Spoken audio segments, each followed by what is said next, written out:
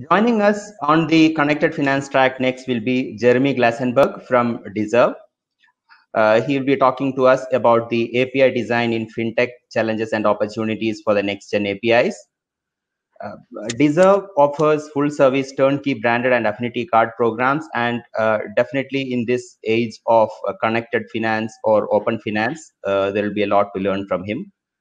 Welcome, Jeremy. Thank you. Can you hear me? Yes, I can hear you. Can you share your screen? I am trying to do that. Looks like we got a slight freeze up here.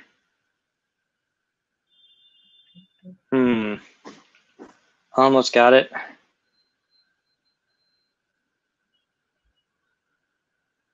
Can you see my screen?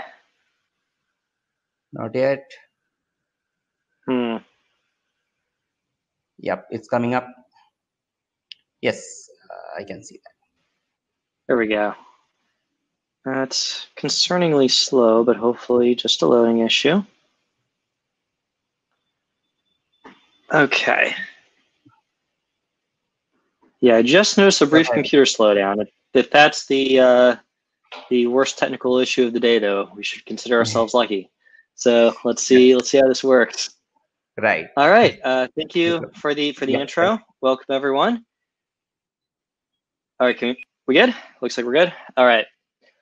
Welcome everyone. For the next 25 minutes, I'll be talking about more stuff on API design in FinTech. In particular, the kind of challenges and trends that we're seeing in the next-gen FinTech APIs today. So I'm going to first talk about the history of the modern history of FinTech APIs, then into some trends, patterns, and tips for those who are building APIs in FinTech and wanting to see what else is going on in the industry, what standards to go with. And also just where is the industry going and future opportunities in the world of FinTech APIs. So first I'm going to go into my most hated slide, where I have to talk about myself. But basically, I've been working on APIs in the product side of things for well over 12 years now. I'm most well known for basically starting off the developer platform as a full ecosystem over at Box and at Tradeshift. Those are the two unicorn companies I'm allowed to talk about. I've also consulted for many other companies that have crossed unicorn status in the world of APIs. So I've dabbled in many areas, working on many aspects of the developer and API community. Also during that time, I've supported various FinTech initiatives, including the FinTech portfolio, where I advised several FinTech companies who are launching their APIs, been an advisor to HeavyBit, that's an accelerator focused just on APIs. Basically, I've worked on APIs a lot, and I keep getting pulled into FinTech. So currently, I'm working at a credit card platform company, Deserve. They basically open up their infrastructure so that other companies who want to launch credit cards can do it much more easily with our infrastructure and the magic of APIs. So let's start to talk about FinTech APIs, where it's been and where it's going. And we're going to start with the ugly. I wonder if anyone here has experienced EDI and enjoyed actually working with EDI. Says nobody ever. Actually, I found one person recently who does seem to like EDI. This little red fella. Yeah. Now, EDI has actually a very important history in the world of FinTech. It really was a good, it's defined as the electronic interchange of business information using a standardized format. It really was a way of getting technology to talk to each other across financial services, but it's legacy technology. This stuff predated the internet. It was around at the time of mail and faxes. So it was helpful at the time, but now it's just a nightmare. And still it lingers. When I was at Tradeshift, I ran into it. And for anyone out there who's worked with EDI recently, there's a special meetup group for you. It's one of those social groups, therapy sessions, group therapy sessions. Those who've had to deal with EDI, maybe you have a PTSD from it. Just kidding. But we did see for many years standards in the world of FinTech APIs, but just like soap to rest, there's a lot there that you just don't want to deal with, and it was limiting. many of us on the consumer side experienced another challenge. For those who ever used mint.com, there are other tools like Personal Capital today.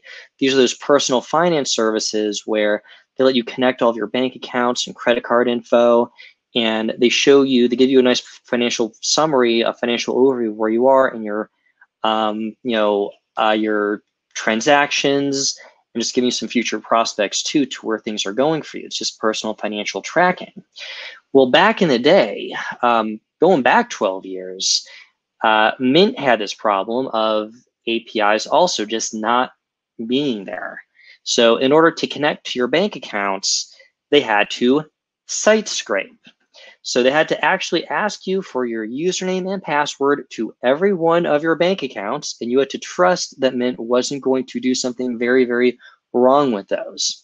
In addition to the security issues here, there were many issues of just reliability and usability, because what Mint would have to do is site scrape. They take your information, log into your account, and pull information from the websites.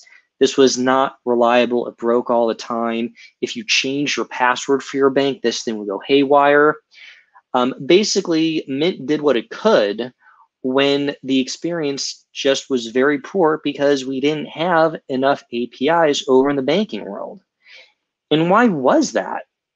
Well, while APIs were exploding from 2009 onward, we just didn't see much happening in the banking industry. I've seen a few companies here or there try to encourage banks to have APIs, but you know what? Why don't we talk to some of the banks and see what they thought at the time? Yeah, this was basically the bank's reaction to APIs and making data accessible. Banks were a bit behind on other companies who figured out that you don't need to be in control by having full control of your data and keeping it to yourself. Other companies learned about the power of sharing and using APIs to make information more accessible to build an ecosystem. Banks weren't a fan of that, and so they made things very difficult while APIs were taking off in other industries. But then something happened. Basically, government regulation happened, both in the US and in Europe. Open banking, you're hearing a lot about that today. Open banking, which is basically saying that banks need to make their data generally accessible to their users. They have to go from private data to open data. It didn't explicitly say that you had to have APIs, but APIs was really the obvious solution to this new requirement. There's also over from Europe, PSD2, that's new regulation for electronic payment services. It basically was about making payments more secure in Europe, but also to boost innovation, to encourage banks and other financial services just adapt to new technologies. In other words, there was just this government pressure and regulations that was saying, you should probably just open up APIs. That's going to make this all a lot easier. So this started to create opportunity.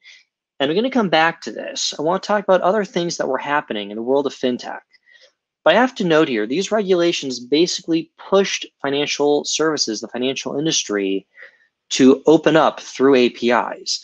But they didn't say exactly how those APIs had to work. We're going to come back to that.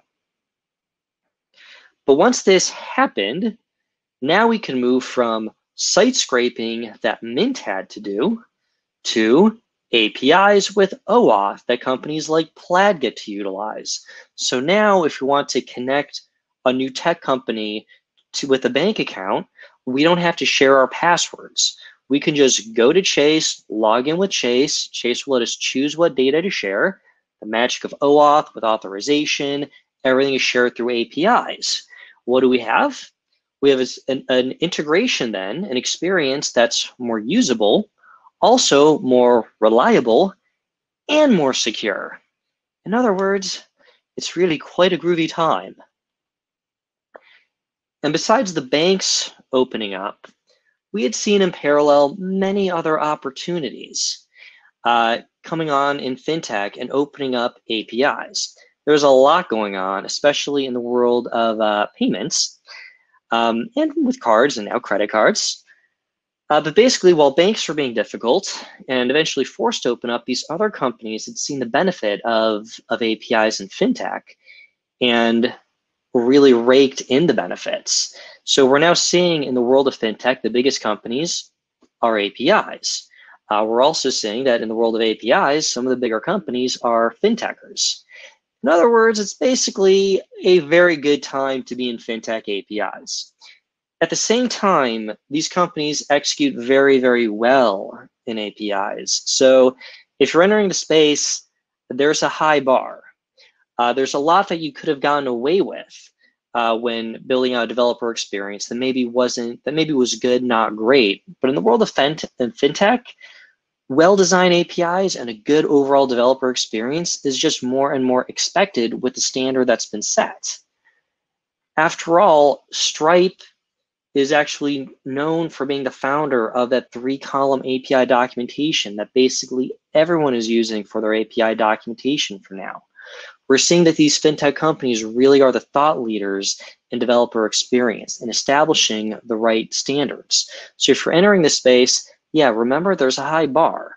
At the same time, you have a lot of good benchmarks. You can check out all these companies, Plaid, Stripe, Square, Marqeta, review their APIs and learn from them in order to just build a set of high quality APIs and a good developer experience right at the start. Now I want to come back also to that topic of standards, especially if we're looking at these top-notch APIs today. And yeah, there are actually industry standards in fintech APIs. Unfortunately, we have to go back to some of those legacy APIs. ISO 222, that goes back to EDI. That's stuff that I hope you don't have to work with. There's also a lot when it comes to messaging standards. I'm working on this at Deserve. It's basically when you are handling credit card transactions, what happens from the point of sale device to the issuing bank, and just all the operations that happen in between the point of sale, the processor, the network, the issuer. How do you send transaction messages across? So this is a lower level messaging. It's important, but let's come back to the world of APIs, of enabling those easier experiences, higher level, the Plaids, the Squares, where you can utilize REST or GraphQL. What are the standards there? Well, in actuality, when it comes to standards and consistency in fintech APIs, it's still a case that they're not really rules, they're more guidelines out there. Many in the world of APIs have that dream of seeing APIs consistent, not just according to the RESTful standard, but across companies, seeing the same kind of endpoint definitions, object definitions, seeing patterns when you're working with various APIs. If in the same industry, you can reuse a lot of your code because things are just the same. We are seeing some of that in banks because with the pressure for open API, companies like Swift that are helping those banks create APIs, they're establishing consistent APIs across the board. But for other fintech companies serving different use cases, we're hoping to see more. And it's understandable, many of these companies are actually relatively new in the world of APIs, and they're still figuring themselves out. So we're not seeing that consistency yet. We are seeing some patterns. And that's what I'd like to go into next. What are the patterns? What are the trends? What may come along next? So we're going to review some of these. This is both to see really what is the bar, what standards do you need when you're building a fintech API, and while you're there, what can you do to support the establishment of consistency across fintech APIs? So let's look at first where there is some consistency. When it comes to properties, individual properties and parameters or outputs, you do see certain patterns. Basically, all the main popular fintech APIs are doing the same thing when it comes to currency. They've all figured out that currency should just be an integer value. For US currency, it basically goes down to cents. Just using integers, easy to calculate, they're easy to store. This is pretty consistent.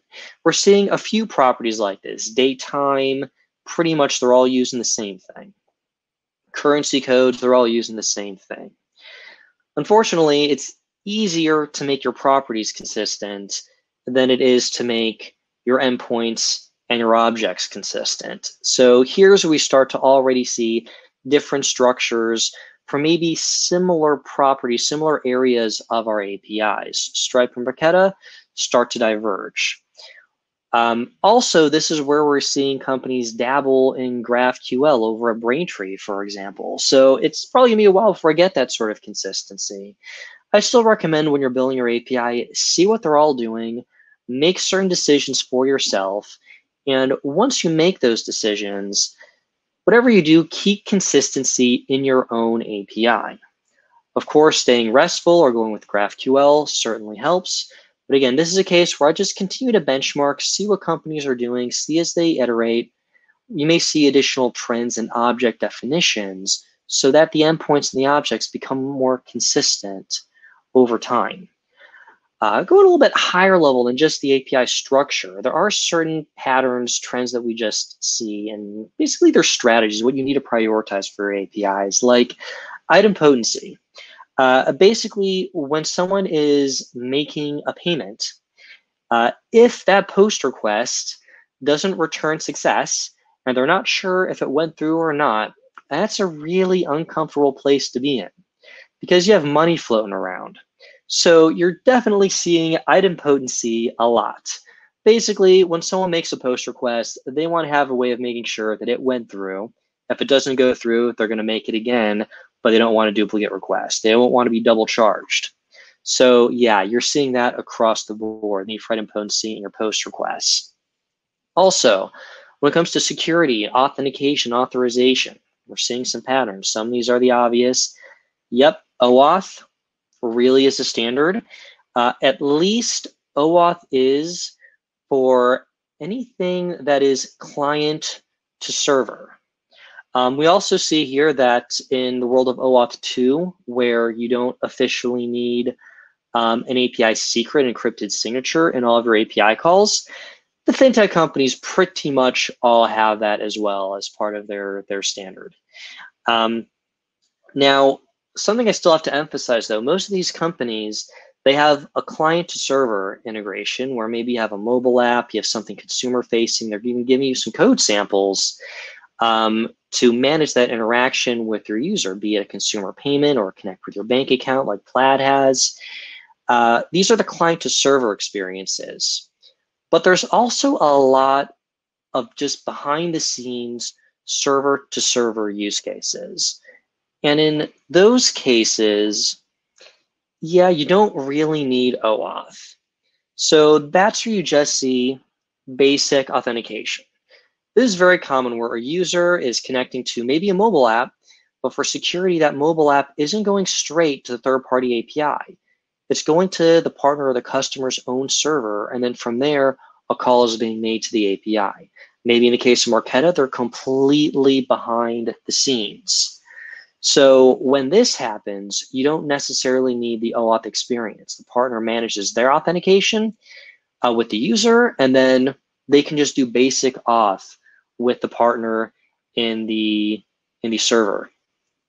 And yeah, here it's just, you don't necessarily need OAuth. But there are some other things that we're actually, before I get to the next bit, I should note that some of the fintechers like Marqeta, they have something called Marqeta.js. Stripe has Stripe Connect. You'll actually see in their APIs then basic authentication and OAuth. They understand to use OAuth for anything that's clearly a client to server interaction, but if they have both client to server and server to server, they're going to have actually basic auth and OAuth there. Now, even when it comes to server or client to server, just like idempotency, a serious priority I've seen across the board is that of authorization along with authentication. Basically, you'll need to have some sort of administrative, even server-to-server APIs, it's common to have that administrative functionality to create users, to manage users, but at the same time, make sure there's a way of delegating so that you have auth tokens, access tokens that only give you access at the user level. So you can perform operations on behalf of the user with a granular level of security. This one sometimes is actually debated. For some APIs, you'll really see more of a focus on the admin tokens. that's usually where it's more of an infrastructure focus, or the operations are more about creating users than really performing operations on behalf of the users. When you are performing on behalf of the users, it's also very common actually to have these single use tokens. Some have also argued there's something called PCI compliance, that's payment card industry compliance. Yeah, in our world, there are a lot of industry regulations when it comes to security and also privacy. Within PCI, there's a general rule to restrict access to cardholder data on a need-to-know basis. So some argue that when it comes to the API, you really need to have strong authorization to make sure that access tokens are providing limited access to user information. Also, one last bit that we see as really a consistency, not in the API endpoint definitions themselves, but when you are trying to build an app that involves credit cards or bank accounts, and you're reporting a credit card is lost or stolen, or you're making a payment, or you're transferring money in and out, you don't want to do this live. Because yeah, if you make mistakes, you know, people lose money. That sucks if you're doing that even when you're just testing. So yeah, everyone figured out that they needed to have more than just mock APIs, but they also need to have a sandbox for testing. Some way of just trying out your financial transactions, reporting cards as lost or stolen without actually reporting a card as lost or stolen. So there's some obvious patterns that we see in the developer experience to make for a quality API. Some patterns in the API definitions and their enclosing. So I encourage you to keep a lookout and see as these popular API companies continue to iterate and maybe seemingly try to get their APIs more consistent. There are other initiatives that I'm seeing to support that vision of getting consistent APIs across FinTech to make it even easier to work together. And Plaid, I think, is a great example of incentivizing, of motivating companies to have consistency in their APIs. After building a great consumer experience to connect, let users connect with their bank accounts, with their credit cards and other financial institutions, Plaid said, well, let's make it easier for their partners to integrate. And they said, hey, yeah, here's our open system, the Plaid Exchange.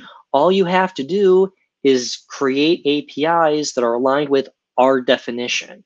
We're going to say how the APIs need to look. If you can make the APIs consistent like that, yeah, you can easily integrate with us because we're then connecting with a bunch of different banks, all with the same APIs. That's the dream. And so I hope that over time we see more FinTech companies doing what they can, both watching the market and doing what they can to encourage other financial institutions and financial services to make APIs that are consistent as the FinTech industry continues to grow. So thank you all for putting up with me for 20-ish minutes. I just want to emphasize, let's try to keep that bar high, collaborate with other experts in the world of FinTech APIs, and hopefully we will have over the next few years even better FinTech API ecosystem than we do today. Thank you again. Are there any questions? Hi, Jeremy. Yep, that was a great session. Haven't received any questions yet from the audience. I do have one though. So I'm sure there are quite a lot of people in the audience who are looking at learning, who are from the technical side, who are trying to learn things and try to make a career in the fintechs. So what would be that top 2 or 3 skills that you would advise them to gather up to have a good journey? So to have a good career in FinTech, you know, I've hired both product managers and developer advocates. Of course, I've worked with many engineers. I always say that the best team members just are high in empathy. I really look for empathy-driven type A's in general. But that's general advice. When it comes to getting a job in FinTech or in APIs in general, you know, APIs is an easy place to work on side projects and just get your own experience working on APIs. There are so many platforms out there with open APIs you can just work on, you can integrate with. When I was in college, I was working on whatever API I could find. I was hacking away at this thing called iGoogle. It was a random set of Google APIs to create a custom homepage on Google.